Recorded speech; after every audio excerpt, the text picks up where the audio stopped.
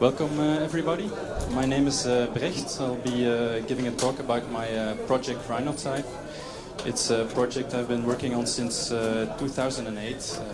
I was doing a PhD back then. I was using LaTeX and I was kind of getting fed up with it because of the difficult error messages and difficulty to create a custom style.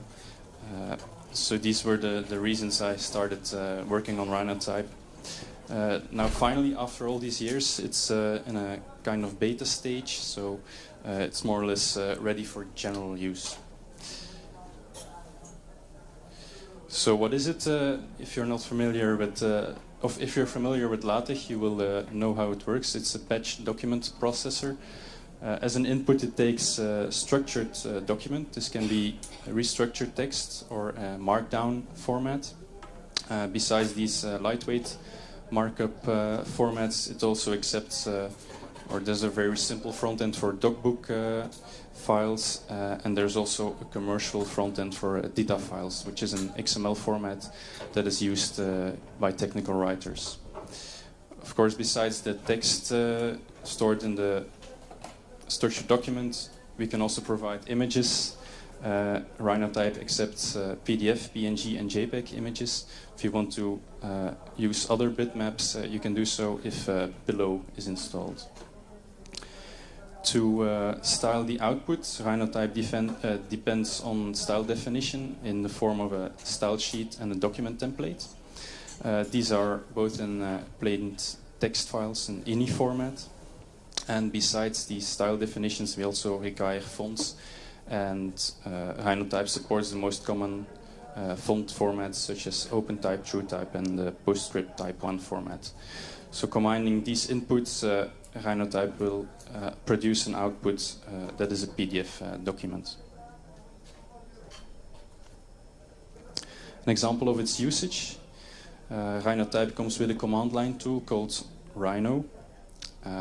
We can pass a restructured text document or the file name of a restructured text document to it, and Rhino will render it to a PDF file and tell you about it like this. It also accepts CommonMark, so CommonMark Markdown files. You can see that that Rhino also accepts some options. We'll go over them later. For example, this one renders a document to an A5 paper format. It also presents the progress using a progress bar, so you can see how long it will take to render the document. Besides the command line tool, there is also a Sphinx builder. This is basically a drop-in replacement for the LaTeX builder, so you do not require to have a large LaTeX installation to produce PDFs from Sphinx anymore. You can use it like this, using the Sphinx build command. You just pass the Rhino option, Rhino to the builder option of Sphinx build, along with the source directory and the output directory. I will also give an example of this further on. As for installation, rinohtype works on Python 3 only, Python 3.3 and up to be precise. It's written in pure Python, so there's no compilation required, and it depends on just a couple of external packages. So there's packages for CommonMark or Markdown support for restructured text that is handled by docutils, and then there's pure PNG to parse PNG files. And besides that, rinohtype also packages fonts separately, so these are also installed when you install rinohtype. For the next release, I've planned to also provide standalone applications, so if you don't have Python installed, you can just download a Windows installer or macOS application bundle, and that includes Python along with rinohtype. So I want to give a small demo. This will be difficult. So in this folder we have an example restructured text file. So with a document title, section, another section, and then a subsection, a paragraph here with a link in it, a small table, another paragraph in the second section, and some nested lists.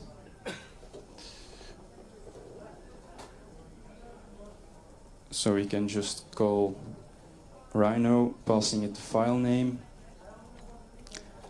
And you can see it renders, has to render the document twice, and this is to make sure that page references are handled correctly. You know, with LaTeX, if you're familiar with LaTeX, you know you have to run it a couple of times.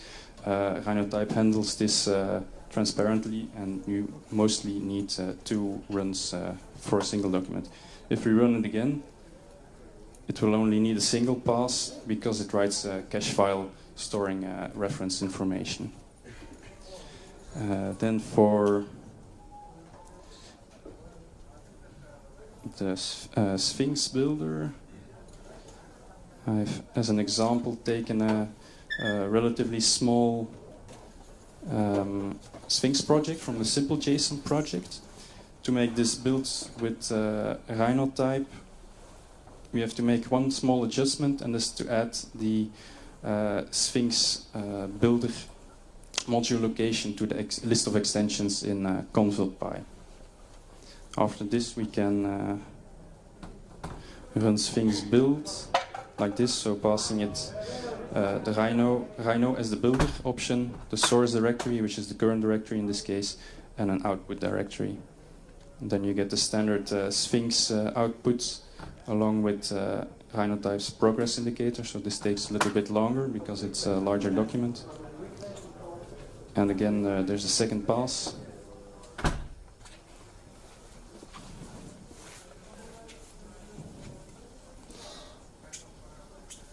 And then I'll show, perhaps show the output of the first example.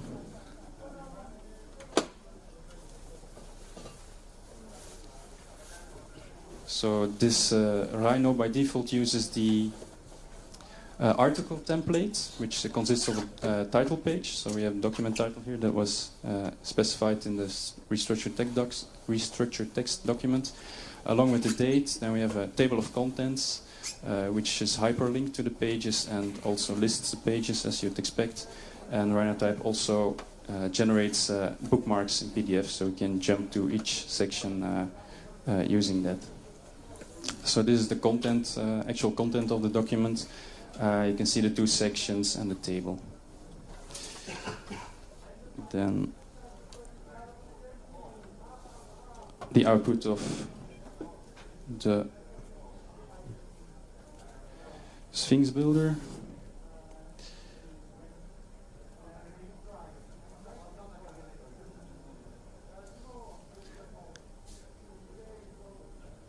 So this uses the book template by default, which can be configured.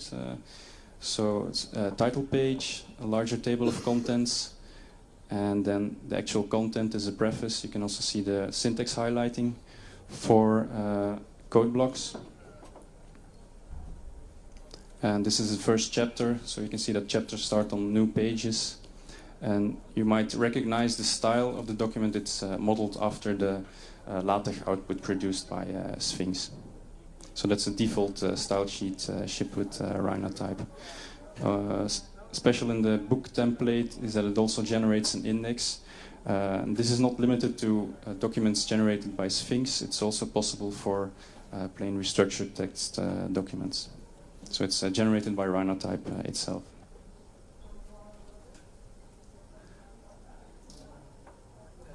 So let's go back to the presentation.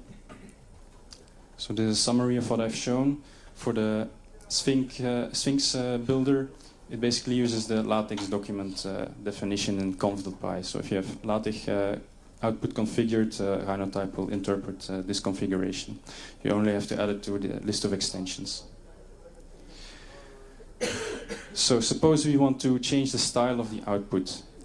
First, we need to know how rinohtype handles this. In fact, it's very similar to CSS, where we select the elements on the page using selectors, and this is performed in the documentary. So the front end, it creates a documentary, which is then transformed to internal representation in rinohtype to another documentary.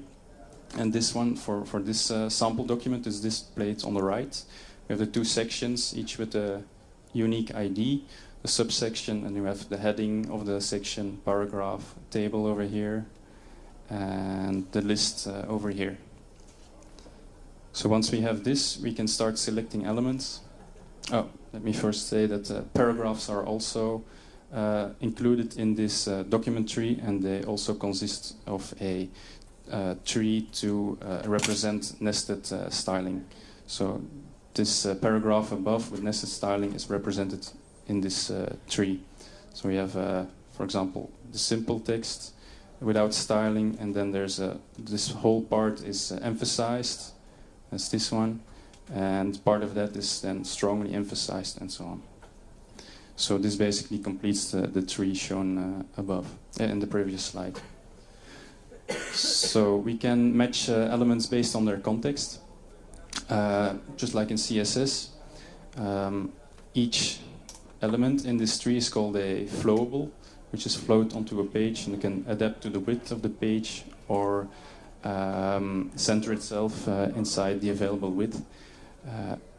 Also, each element in this tree is a Python object, and so this is a class name. So these selectors are basically Python source code. Using operator overloading, we can use this to construct selectors.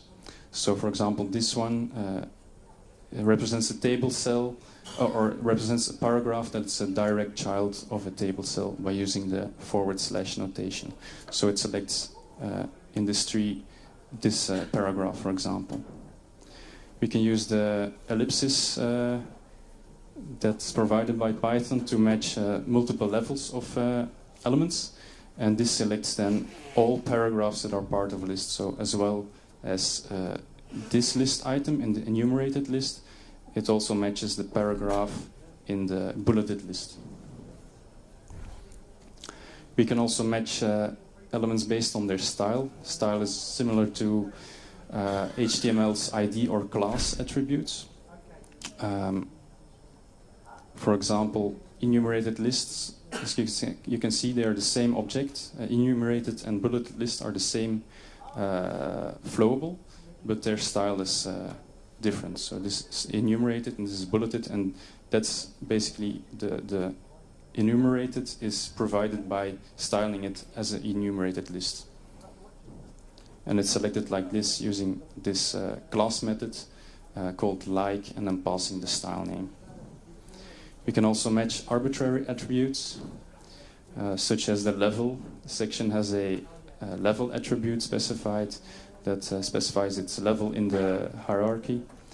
So this is a level 2 section, so this is a level 1 section, as well as this one, so it's not selected, but this one is subsection is a level 2 section, and we select the heading below it, so it matches this element. We can do some more complex things like this, but I will not go into detail about this. Different from CSS is that rinohtype provides an extra level of abstraction. So instead of specifying selectors in a style sheet, we first map the selectors to style names. This has two advantages. They provide a descriptive name. And second, these matchers that collect all these selectors and map them to style names can be reused by multiple style sheets. So this saves some work. We can also reuse style names in new selector definitions. So line block over here is defined like this, and if we combine them, we can map that to a nested line block. There's some more examples given, but they're pretty straightforward. Then onto the style sheet. As I said, it's a basic text file in ini format. So a style sheet starts with the style sheet section, and we can give it a name. It also supports variables. So, for example, we can define a variable sans typeface to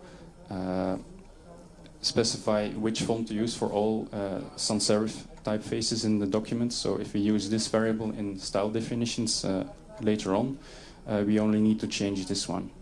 Same for color blue, which can later be changed easily. Then we define a default paragraph style. So except for these two sections, all of the other sections, they should map to style names that are defined in a matcher. Except for this one, it is not specified in the matcher, and that's why we have to specify that it's a paragraph style. Why? Because this is used as a base for other styles. So we can define some font properties, some settings regarding to typesetting, text alignment, how to align the text horizontally. Then we have the body style. This is a style for body paragraphs, so most of the paragraphs in your document. It has the base style, default as the base style, so it basically inherits all of these properties and adds the space above property. And then we also have an inline text style for emphasized text, and this sets the font's length to italic. We also support inheritance in style sheets, so mostly you will use a style sheet that is shipped with rinohtype or provided separately. You can inherit from this simply by specifying the base. So Sphinx is a style sheet that is included with rinohtype, and you can just specify it by name. You can also specify others by file name, for example. We can override variables. So, for example, we replace all sans typefaces with droid sans in this style sheet. And we also override emphasized text. Note that this inherits all properties of the emphasized text or emphasis style of the base style sheet, and additionally sets the font color. So text will be italic and receive a color. If you don't want to inherit the properties of the base style sheet style, you can set base to default style as indicated here. So this will only changes the font color and not the font weight, as was done in the base style sheet, for example. How much time is left? 10 minutes, okay. So,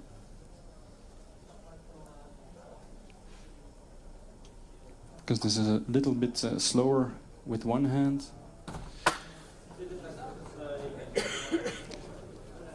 So, suppose we want to change some of the properties of the restructured text document I've shown before. Now, how do we find out which style definitions we have to change? For this, rinohtype, I need to change back. Every time rinohtype renders a document, it also generates a style log. And this is basically a representation of the document as it is rendered. For each page, it will list the tree of the elements that have been rendered to the page. So let's go to page 3 where the actual content is. And there we can find the first section, and we can see that this maps to the chapter style. For the section heading, it maps to the heading level 1 style. So we can start and change this in the style sheet. In case heading level 1 was not specified in the style sheet, it would move on. Put an X here, and it would move on to the next style in the list. So we can do this for the example document. So here we specified some name, description, and which base style sheet to use. We also override a variable which changes the font, and finally we change the heading level style. So it also inherits from the base style, but we change some properties such as font size, font weight, font color, and also change the format of the number preceding the section title. And similar for level 2, we make similar changes. So the result of this, to make it use the custom style sheet, we can specify it like this. So -- style sheet, specify the file name. And then this is the original document, and this is with the changed style sheet. So you can see that section titles have been have received a different color. The numbering is changed to using Roman numerals, and also this title has changed and using A, B, C for the section titles, section numbers. And you can also see that the font has changed because we set the variable not only in the body paragraphs but also in the table. Finally, we can also customize the look of the output document by using document templates. These determine which parts are part of a document. So typically there's a title page, front matter with table of contents and possibly other things. Then the actual contents of the document, and finally back matter with an index. So this is defined by the template. And for each document part, there's also a page template provided, and this can be configured. So for example, margins can be set, the number of columns, the spacing between columns, and which text to place in the header and the footer fields, for example. And besides the configuration of the page templates, you can also configure certain aspects of the document parts. So here's an example. So we configure the article template, which is part of the rinohtype distribution. We specify which parts to include in the output. So here it omits the front and back matter, so only leaves the title and the contents parts. You can also specify which style sheet to use. You can specify which language to use for typical titles, such as the table of contents or the index. And we can also, for the article template, as a special option which allows you to select where to display the abstract on the title page or later in the document. We can also override the titles for sections, so the language already sets these for each language, but you can still override them like this. So for the table of contents, you can manually give a string. Again, you can work with variables. The paper size variable is used in the page templates, so this will change the page all over the document. And this corresponds to the title part. And so you can set the page number format using lowercase Roman numerals in this case, and at which page to end the part. So this makes sure that the next part starts on a right-hand page. And for the title page template, you can set the margins. For example, top margin is changed here, and you can even set a background using this PDF image, and we can set the scale option to fill or fit the page, for example. So this is an example of style for the rinohtype manual I've been working on, and it shows what is possible. So using margins and indentation in a smart way, you can obtain this kind of result. It also changes the link color, etc. And this is using a background for the title to make it a little bit more nice. And this is then a page spread with a left page and a right page. So it changes the footers separately for the left and the right hand pages to obtain this result. Now all of these things like style sheets and document templates, they are handled similarly by rinohtype. They are called resources, and they can be retrieved by name, so by entry point. So these can be provided in separate packages on PyPI and then used in documents by just referring to them by name. You can find out which of them are installed by using the appropriate list options. Also, the front ends are handled in this way.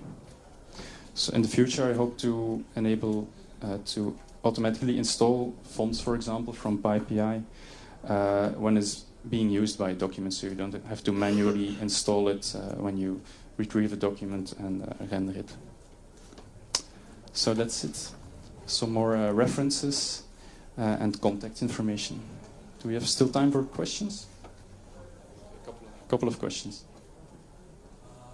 Can you render different versions of PDF, particularly No, that is not supported at this moment. No. It's the PDF backend is as simple as possible at this moment to make this possible. Is there a simple way to import LaTeX packages to use the format? No. But there is that would be a fun project perhaps. There's a LaTeX parser for Python, only 2.7. You could use it to write the front end for rinohtype. And I think it even like evaluates tech code, so perhaps it's pretty powerful. Yes? Can I select the alignment of images style sheet or something? Sorry, can you repeat the question? Can I set the alignment of an image via style sheet or template? Yes, you can set the alignment of images using the style sheet. Yes? It does handle Unicode, but it's not been properly tested with other scripts yet. But that's why I wrote it in Python 3, so that internally it's all Unicode, so that. The PDF generation has to know. Yeah. Right to left. Yeah. It doesn't. Yeah, right to left is not yet supported, but Unicode it should handle. Yes. Does it handle custom restructured text directives? It does, depending on if the custom directive expands to known directive. You don't have to change anything in rinohtype, but you can also, for example, create a specific flowable that renders your custom directive. Yes? How difficult is it to implement another front-end? I'm thinking, for example, text style. It should not be too difficult. It starts from document tree, in which each node has a name, and this is mapped to a Python class. So in this class, you implement the mapping to the internal representation. Can you render multiple files into one PDF? So with Sphinx, Sphinx kind of handles this for restructured text. But for other formats, like the basic restructured text front end, it's not possible to pass it to two documents, and it will not concatenate it. That's not supported now. Okay, that's it, I think. Thank you.